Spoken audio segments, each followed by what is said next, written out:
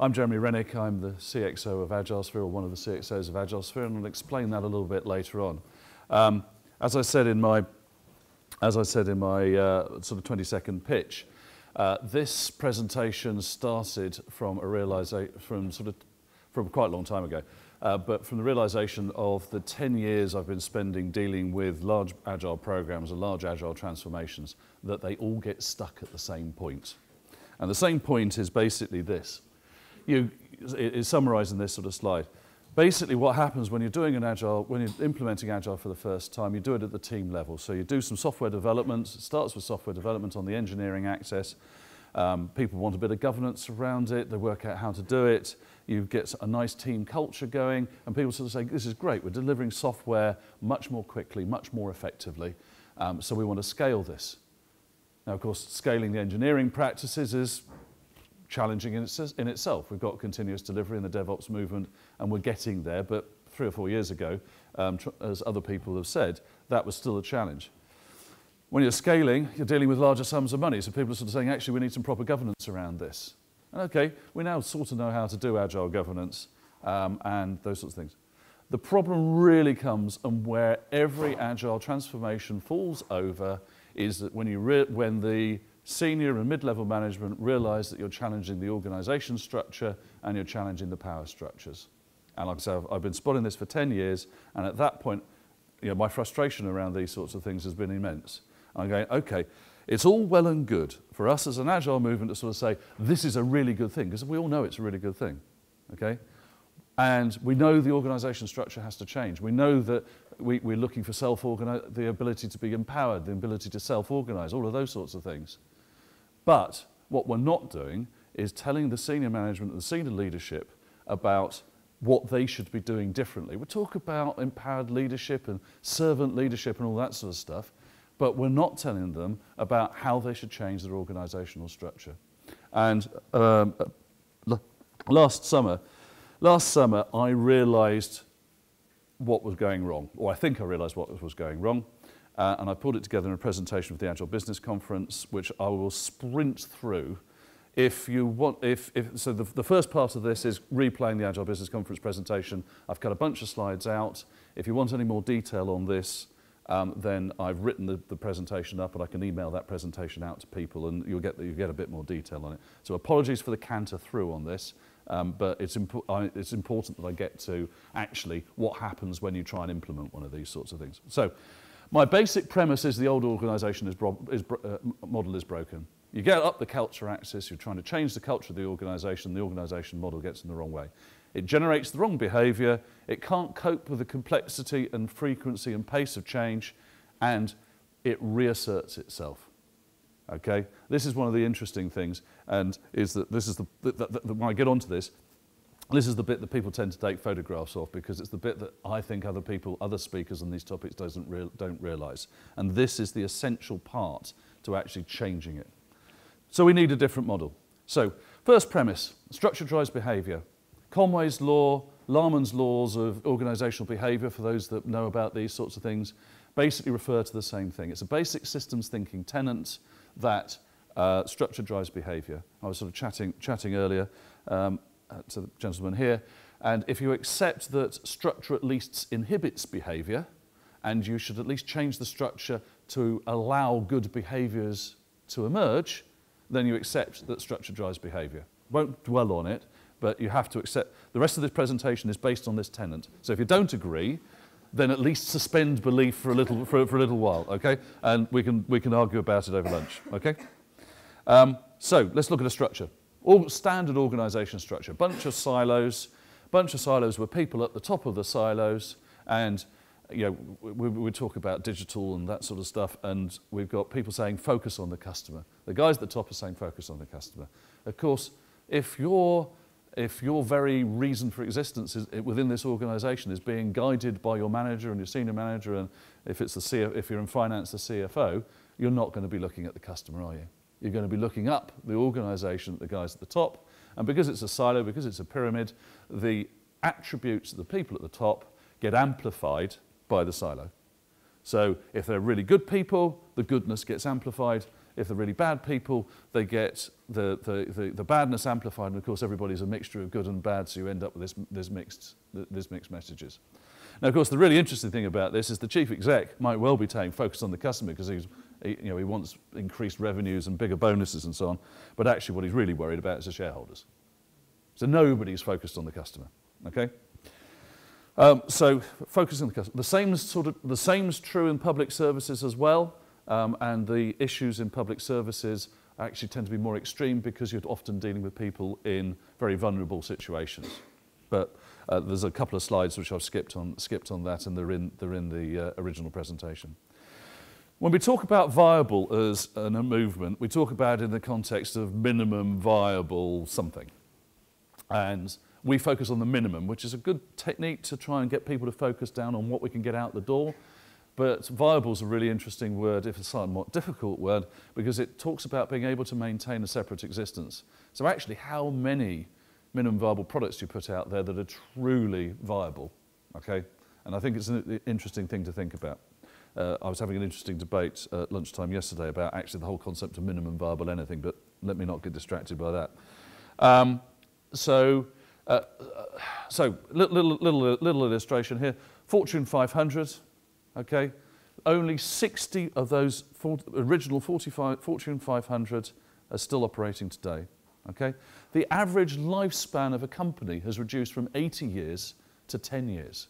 So all of this paternalistic, sort of silo-based organisation was actually quite good in terms of when you had jobs for life, when you actually had people being looked after. You could sort of almost excuse it because there was something there to provide structure and provide familiarity for people. However, if those organisations are failing on too regular a basis, and of course every time an organisation fails, there's a real human cost at the end of it in terms of redundancy, people being thrown out the streets. You look at the Rust Belt of America and other places where things are deindustrialised. So it isn't viable. Again, more slides in the pack. This is the really interesting one. No transformation without structural change. So we go back to our board for trying to focus on the customer. And in the 1990s, we talked about business process re-engineering. You know, I was in the middle of that movement. Great, let's end-to-end business processes, focused on the customer. We then came round to it, Lean Six Sigma in the noughties, focus on the customer, we'll look at the end-to-end processes. Basically the same mantra, okay? What has actually happened to both of those is that actually all we've done is automated the handoffs between the silos. That's all we've done.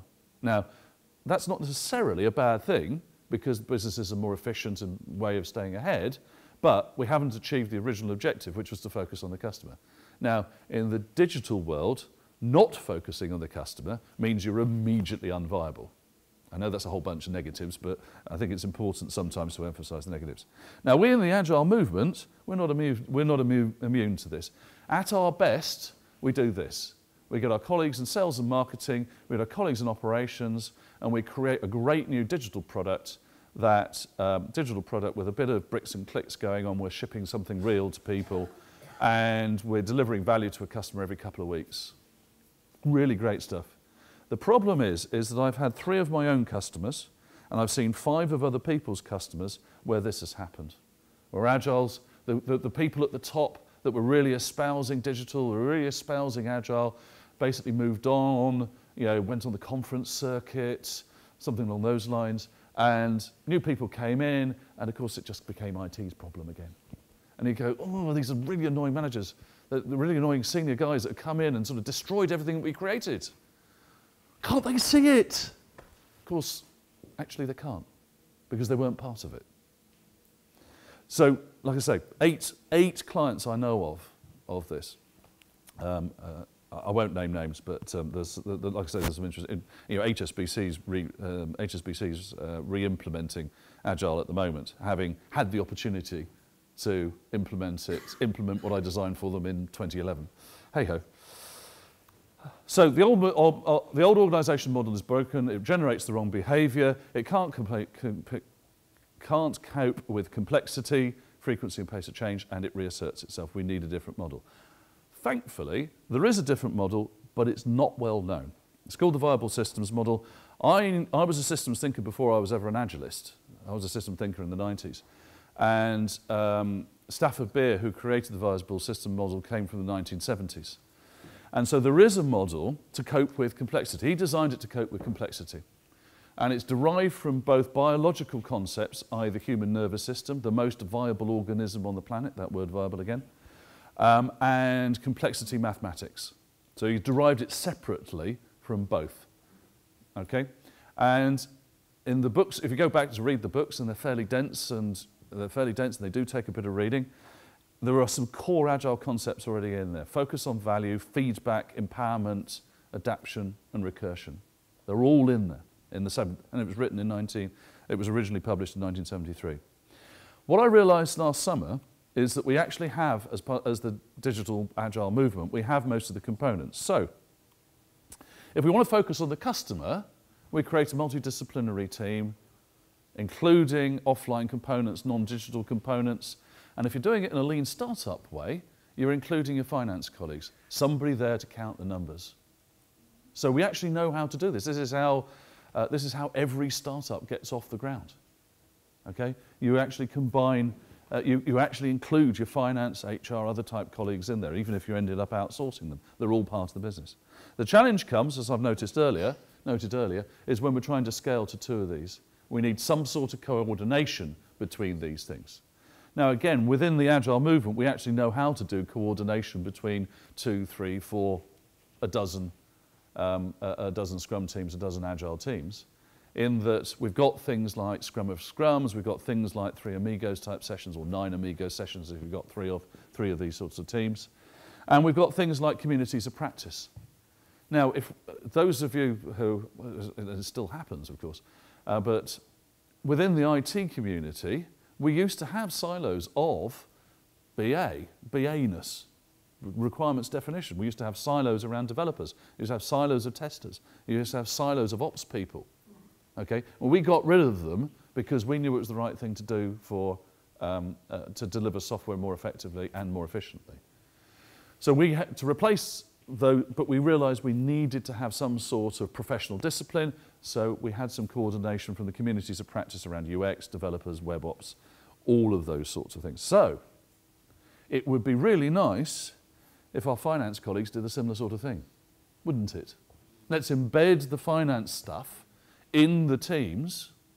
Let's embed the finance stuff in the teams and have a community of practice around finance. Why does that not happen?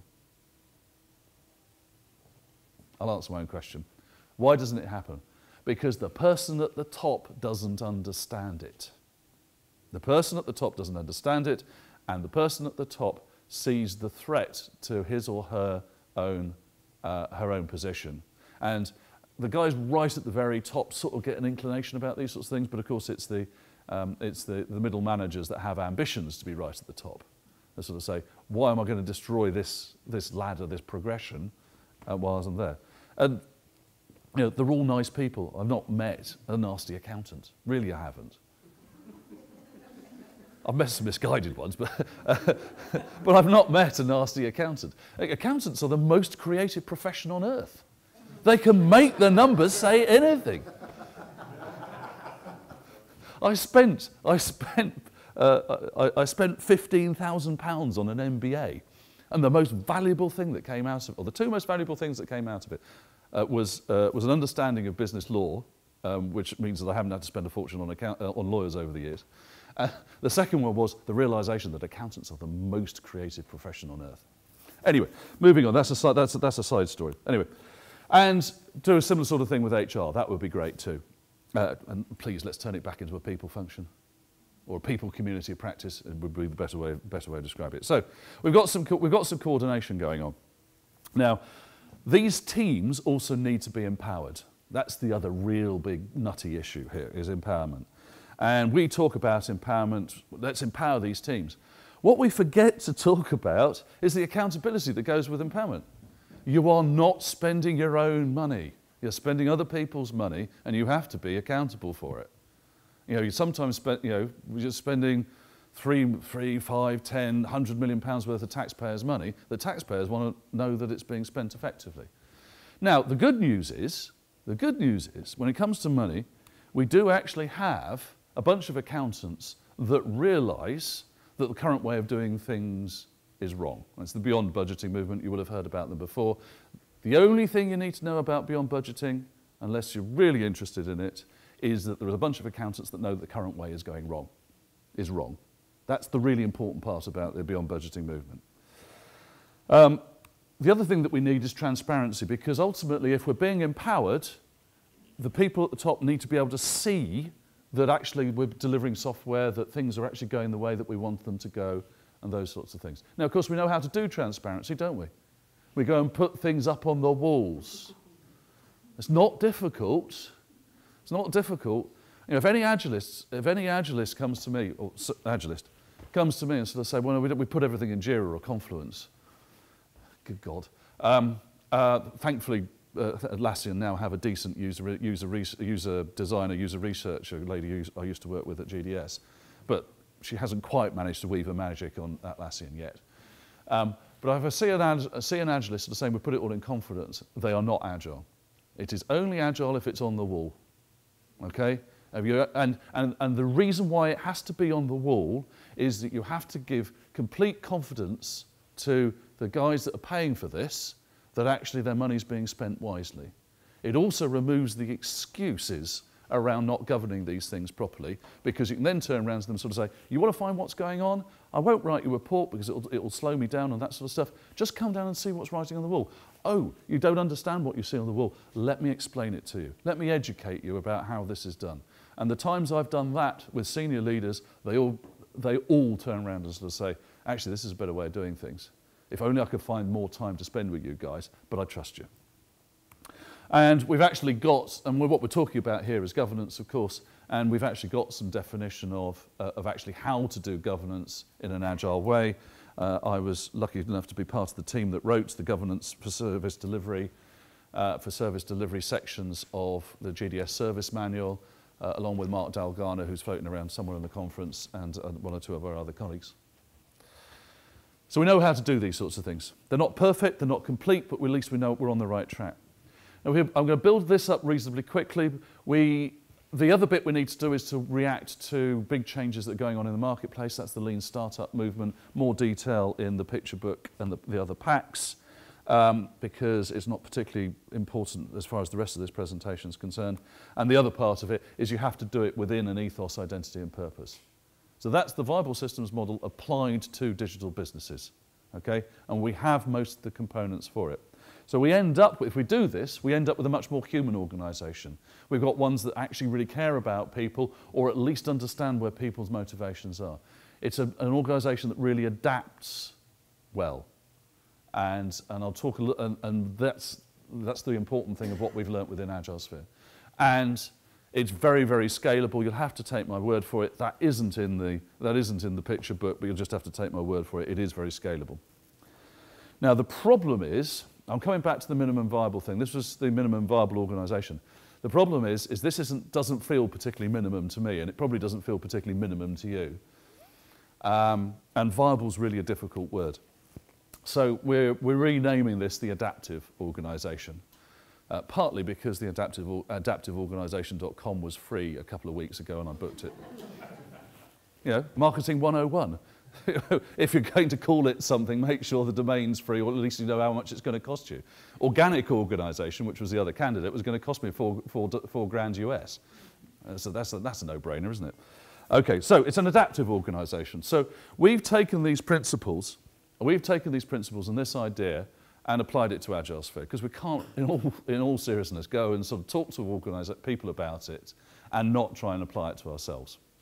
And so Agilesphere will probably do about £15 million worth of revenue this year. We're about 100 people, mainly all contractors, small central group of employees, and we're probably only a small central group of employees because the IR35 regulations say that they have to be.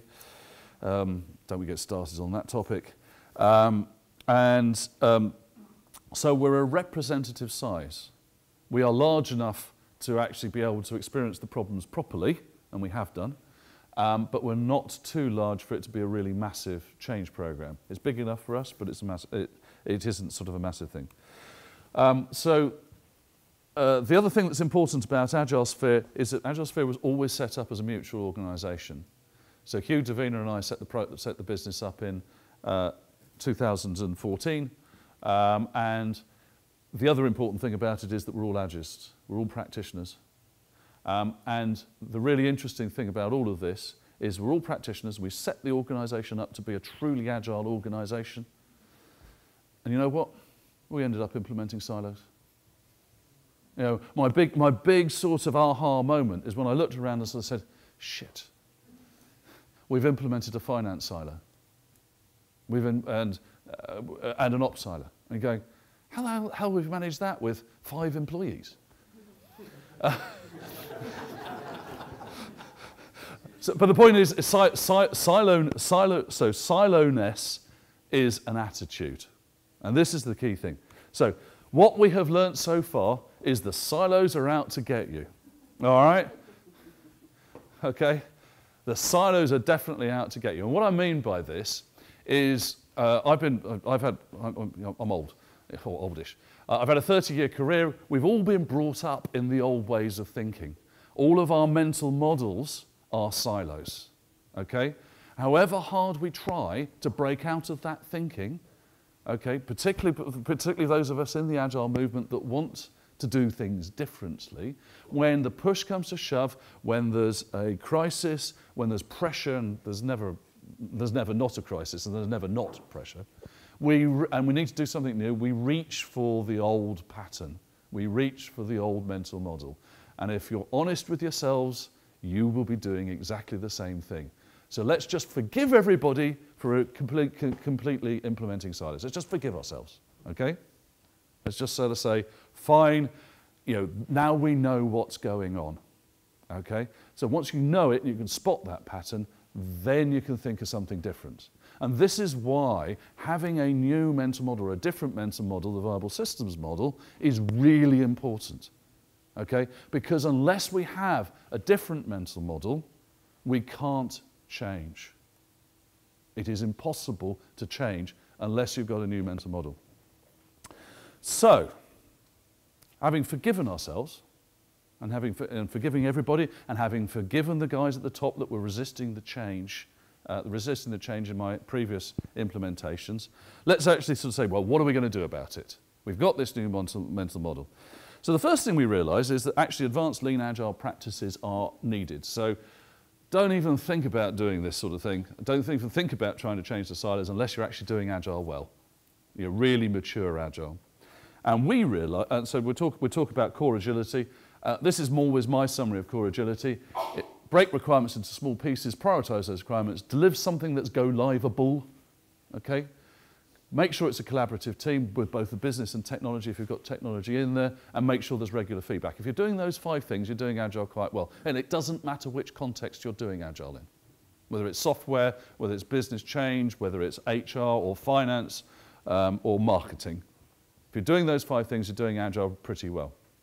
What we realised is that we'd got a little bit far away from it. So because as a senior leadership team, we didn't have what one of my colleagues called a shrapnel shield. Other people refer to it as a particular kind of umbrella. Actually, I've used the word already, haven't I? So the question is, who provides the shit umbrella for the shit umbrella? The meta shit umbrella. Okay? Because the senior leadership is there to allow the team to get on with it. All of the crap that floats around in an organisation is there to be deflected by the delivery manager, by various executives and so on, and all the rest of it. So if you're trying to run Agile as a senior leadership team, and I was commenting earlier that the sort of being a member of a senior leadership team rather caught me by surprise because Agilesphere grew so quickly. There is no shrapnel shield for the senior leadership team. So the senior leadership team has to deal with all of the complexity that we remove for delivery teams. So they have to deal with remote working. They have to deal with constant interruptions. They have to deal with things coming in from left field that need to be dealt with now. So you need to evolve the practices. So Agile at a senior leadership level has to be more mature than Agile at a individual team level. Okay? So we had a bit of a play around with this, and my colleague Louise, who's sitting over there, designed us a new Kanban board. Don't worry too much about the detail of that because I've sort of genericized it in the next slide, which is this. So the two key innovations here, okay, well let's be calling them a little bit grand, is that we have both an incoming backlog and a backlog. So this is the stuff we plan to do, this strategic stuff, and this is the stuff that just happens. Okay? And the key problem we had is the incoming stuff was landing in progress without any of the Agile discipline applied to it. So there was no definition of requirements, no definition of acceptance criteria, there was no prioritization, no sizing, nothing of that actually going on. It was just landing and pushing all of this lot out, lurching from crisis to crisis. Not quite, but you know what I mean. So all of this stuff was being done. So we're sort of saying, okay, let's be clear about this. If we've got something incoming, let's actually take it through the process. Yes, it will likely still land as in progress, but let's actually think about what's being displaced. And genuinely, what's the minimum viable reaction we can have to this particular thing? Is there a holding position where, at least for this week, we just deal with whatever we need to do for this week? We don't need everybody swarming on it. Let's delegate it to one person to do. You see where I'm going with this? So because we got stuff just landing in this week, we may have stuff that's already in progress that we have to put on hold. So it's started but not finished. And I was listening to the keynote and talking about listening to the keynote, and I just wanted to yell, you know, it's fine for software development teams, but what about the rest of the business? They are the people that have to react to they are the people that have to react to clients pretty quickly. The only people in the tech industry that gets anywhere close to that sort of reactionness is, of course, live ops. Okay? And we all get frustrated with live ops because we can't get our bloody software live because they're dealing with some sort of crisis. Okay? The other innovation was adding in a comms column to sort of say, hey, yes, comms communication should be part of the acceptance criteria. We're not done until we've actually communicated it, but we actually wanted to call it out to say, when you're dealing with senior leadership teams and business change, it's all about communications. If you don't get your communications right, you lose the benefit of what the change you're making or create other problems. So, advanced Agile. The other thing you've got to do is actually make the commitment to switch from function-led to service-led. These two slides were originally in a pack that I did for DEFRA when I was working on the Common Agricultural Programme. And those of you that have been following that will realise that it crashed and burned quite badly and ended up in front of the Public Accounts Committee. Now, I'm not saying that if they did this, that it wouldn't have ended up in front of the Public Accounts Committee because there were some fairly fundamental things. But it was at this point that I realised the programme was in trouble because they weren't being, the Rural Payments Agency wasn't committed to switching from function-led to service-led. Okay, they wanted to just keep the existing functions. So you have to change the power structures. So you have to diminish the power of, or change the power of sales, technology, finance and ops, the CIO, the CFO, the COO, and appoint a bunch of service owners, service leaders, service managers, whatever phrase you want to do, but P&L owners is probably the best way of describing it, that own the value to the client. Because the environment's moving so fast, unless you're as close to the client as you can possibly get, you will get stuffed by somebody else. Okay? Less of an issue in public services because ultimately, you know, we're a captive audience. Wouldn't it be great if we could just decide, you know what, I'm going to be a citizen of Estonia. And actually, I'll take all of my public services from Estonia. Because actually, they know how to do this. Or out of all of the digital governments, they're the ones further down it. So, we're changing the power structures. So that's sort of, this is the difficult bit. This is where it all fell apart for me at DEFRA and in subsequent places as well. But it's easy for me to talk about DEFRA because everybody knows that it ended up in front of the Public Accounts Committee in a massive row. Anyway, so to do this, I have something that I call silo refinement. Now, we talk about breaking down the silos, which is why I use the word refinement rather than breaking down the silos. The original title for this was, let's break down the silos. Well, everything that goes on in that silo probably still needs to be done. It's very, very rare that something's actually happening now. It's very, very rare for something to be happening in a silo that doesn't need to be done. Okay? So you just break it down into constituent parts. Now, isn't that just Agile? Let's break it down into its little pieces and work out what we're going to do with it. So within the human resources silo, let's call it people, please. There's some strategic stuff. That's what the CHRO or CPO actually does. Do we have enough of the right people with the right skills for the future? They do professional development in terms of providing opportunities for HR professionals to grow. They do compliance. Are we actually compliant with the law? You know, are we being equal? Are we not? Are we being equal and other things? Standards. They sort of say this is the right way to do things around here, and standards are good for efficiency. You don't want too many standards because that stops being, or you don't want those You need those standards to be flexible to client needs. So, you know, a classic one in the people function is some clients want more background checks on the people that go on site than others. So you'll need a different process. You'll need a different process for SC clearance as a BPSS is sort of the classic difference. And then there's the bit that's operational, that adds past the values to the client. And of course, what gets lost in the people in the people function is that they actually do some really useful operational stuff, hiring and firing, talent acquisition, or letting go. Coaching behaviours. That's what a people function should be doing, is actually spending most of their time coaching. It's the bit, because they're already really good with people. You know, HR people tend to be really good with people. And they don't spend enough time doing the bit they're really good at, which is actually coaching people to be better at what they do and realise their dreams and the motivation behind it. And facilitating feedback. Again, people tend to be quite good at feedback, and so therefore they should be coaching the rest of us on how to do feedback well. Because ultimately, feedback dominates a system, and Agile's all about feedback. We're looking for feedback from our customers.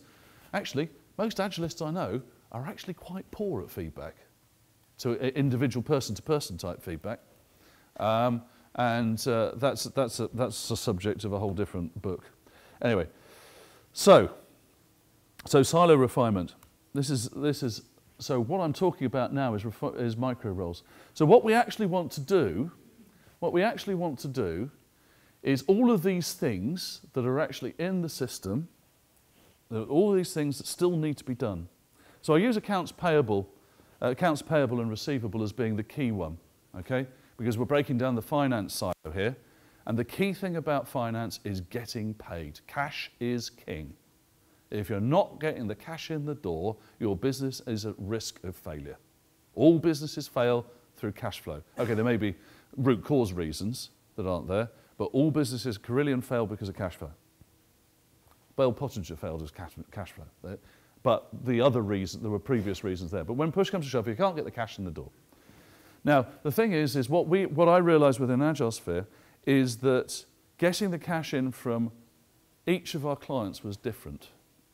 And if we didn't get the invoices right and the reports that went with the invoicing right, we didn't get paid. And these were clients that wanted to pay us. There wasn't any problem with the work or anything along those lines. They wanted to pay us. They have a legal duty to pay us, and a particularly strong legal duty in the public sector. And they were quite happy with our work. They wanted to pay us. But they couldn't pay us because we were applying a standard process that was right for one client to the other two. And so therefore the other two stopped paying us until we actually did it right. And at one point we ended up with 3 months worth of age debt, and in a small company, that's a lot of age debt.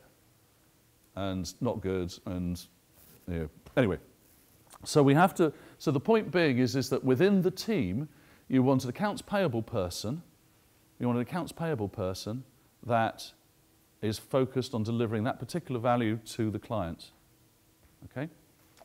Now, that's not necessarily a full-time role. If you're dealing with relatively small teams, actually getting the invoicing right and getting the timesheets right and those sorts of things, you know, 1, 2 day a week job at most. So you could get a lot of part-timers if that's what you want to do. But what you could also do is to sort of say, well, actually, anybody who's reasonably good at accounts payable is also likely to be good at operations because they're organised, they're structured, they like order. So sort of onboarding and making sure the timesheets are right. So there's an obvious thing to sort of say, okay, well, let's build up a role that is it's a classic PMO type role, isn't it? Once you start adding in things like legal and contracts into it as well. Let's build up a role that sort of says operations support or client support or something along those lines. But of course, what you're doing there is immediately changing the context. You're trying to combine things together that shouldn't be combined. Keep them broken apart. Then you sort of say, okay, this is what accounts payable means for this client. This is what operations means for this client. Okay? And the people, so we're talking about people wearing different hats, which is why they're hats, by the way. Okay? They've been screen-grabbed from the earlier diagrams. I'll get them drawn properly. I'll get them drawn properly eventually. Okay? So everybody wears different hats. Now, of course, you can do it. You can do it the other way, and you can continue to do it the other way, where one person is doing accounts payable across each one of those 3 clients. But the important point is that when this person, or this person is doing this client's work, they are reporting to whoever the service owner is for that client. In our world, it's the client principal. Okay? So that they're not reporting to the head of finance in that role, they are reporting to the client principal, because otherwise they cannot stay close to the client. Okay? And that's the really important thing. So I call them micro roles. Everybody has a large number of micro roles. I've got, when I listed out my micro roles, I got to 10 and stopped. Okay, and realised I was probably doing too much and not doing some of them very well. Okay, so that's there. The other thing is of course what you still need is somebody as head of practice, for example, for talent acquisition. Okay, because you do need that coordination function system to actually sort of say these are the standards and this is how we remain compliant with legal stuff. But they could also do, and often our best heads of practice when in the technology function are somebody that's actually doing the job and really knows how the job's being done in a particular context. Okay? How many people, domain-driven design, hands up. Okay. Bounded context. Okay? Immediately maps straight back onto modern technology delivery. If you don't know about domain-driven design, worth reading a book or two about it. Really important. Very, very important. Particularly, and the concepts translate across. And then for each one of those micro roles, we're developing micro role descriptions. So we're looking for the skills and experience that are needed to do that role, the outcomes we're looking for, and if you think about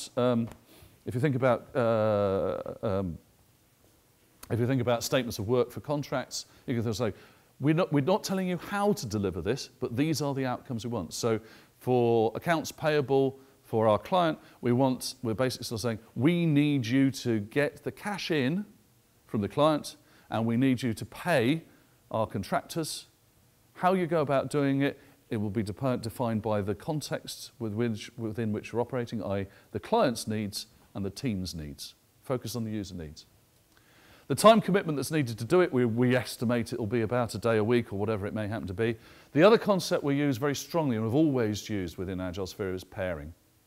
Basically, the mantra is, if you've paired with somebody, and this is defining who the right somebody is, but if you've paired with somebody, and for whatever reason it's gone wrong,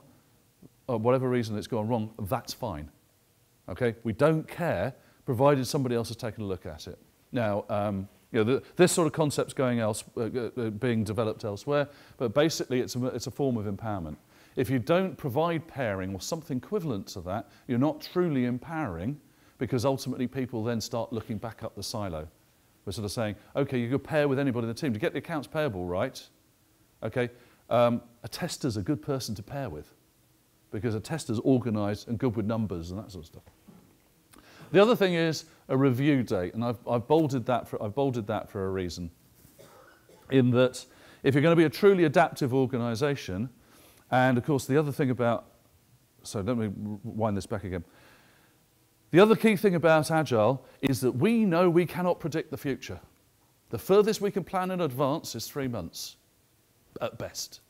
So why are we saying you have this job? And that job will exist indefinitely. We're setting an expectation we know doesn't exist.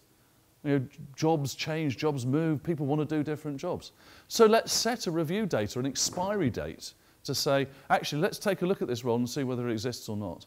If we, you know, our contracts are at most 24 months, so therefore we know that that particular contract will expire in 24 months' time. We will not be doing accounts payable and receivable on that contract in that way for in 24 months' time at the beginning of the contract.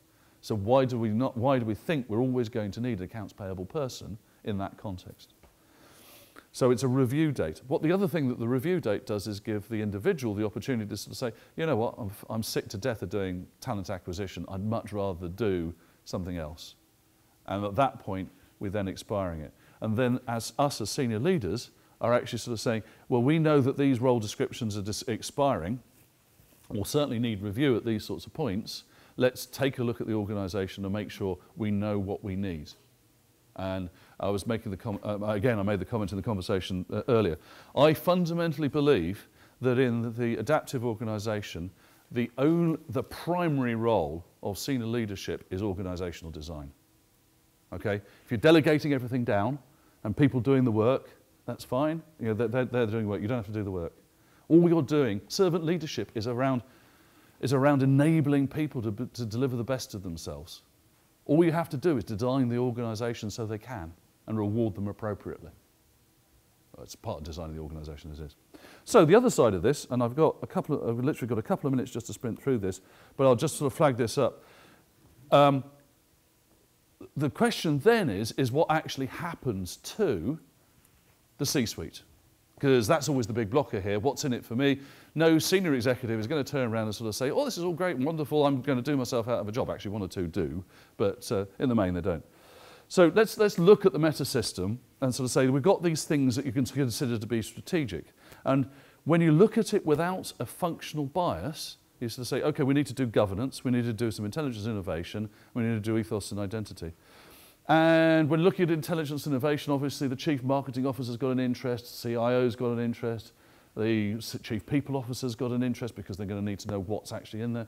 All of those perspectives needs to be represented when you're starting up a new business. Now, I use intelligence innovation as an example because it's the clearest example, but you can see immediately that you'd have the same sort of thing with ethos, identity and purpose. You have to look at the people aspects, the technology aspects, the financial aspects, the operational aspects. Particularly the same with governance, because unless you have all of those perspectives represented in governance, which function dominates? Finance, in this country. Okay. In other countries, it is, you know, in other countries it's different, but in this country, unless you have all of those perspectives represented in governance, it will all be about the numbers. What have we saved? What more have we sold? All of that sort of stuff. Don't give a shit about the people. Don't give, you know, that's a bit harsh, but you know what I mean. So what we're actually looking at is replacing the C-suite with CXOs, multi-talented, T-shaped individuals that can do at least two or three of those. And this sort of movement's already starting to happen, in that I saw something from the CIPD about chief HR officers, CHROs, good grief, CHROs being told that they need to know about finance so they could have a proper conversation with the CFO about finance. Okay? CIOs particularly have always been very interested in taking on stuff about finance. So that's the CXO. And that's why me, Hugh and Davina call ourselves CXOs. And within Agilesphere, Davina loves a spreadsheet, absolutely loves a spreadsheet, just for spreadsheet's sakes. Me, I can handle a spreadsheet, and I handle a spreadsheet quite well. Hugh knows the necessity to do it. We all do a bit of marketing, but with different flavours. Hugh's the nicest person on the planet, and so brilliant with people. We have different strengths and weaknesses, but we can all sort of cover across. So in summary, if you want to implement an adaptive organisation, these are the 3 things I recommend you look at. Okay? Be advanced in your Agile and Lean, look at the micro roles concept, and get your senior leaders to embrace CXO-ness and get them to come and talk to me about what that really means. Thank you very much.